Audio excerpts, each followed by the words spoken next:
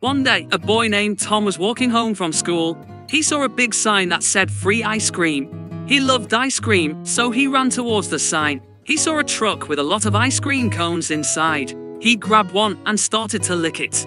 But as soon as he tasted it, he realized it was not ice cream. It was mashed potatoes. He spit it out and looked at the sign again. It said free ice cream in big letters, but under it, in small letters, it said made from potatoes. He felt angry and tripped. He looked around and saw a man laughing at him. It was the owner of the truck. He said, "Gotcha. This is a prank show. You are on TV." Tom felt embarrassed and annoyed. He threw the mashed potato cone at the man and ran away. He decided to never trust free ice cream signs again.